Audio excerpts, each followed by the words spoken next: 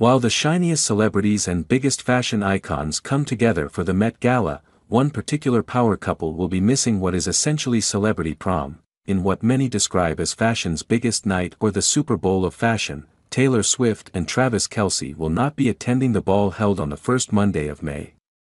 According to TMZ, each individually received an invitation, but both responded no. It's not surprising, as Taylor has not attended the Met Gala since 2016.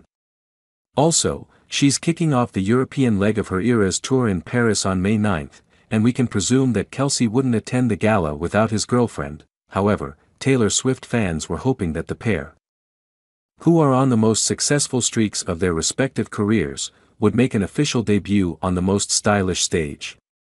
Kelce is also busy on his post-Super Bowl victory lap, attending major sporting events such as the Kentucky Derby and the 2024 Formula One Miami Grand Prix. Sans the Tortured Poets Department singer this past weekend. However, Winter commented on whether Swift would be attending this year's Met Gala during an interview with Today's Jenna Bush Hager about the big event.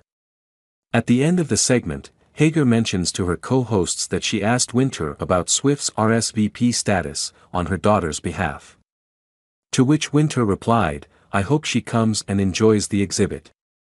The Met Gala is a celebration and fundraiser for New York City's Metropolitan Museum of Art's Costume Institute. This year, the dress code for the gala is the Garden of Time, based on the short story of the same name by J.G. Ballard, which complements the Met's new Sleeping Beauties, reawakening fashion installation.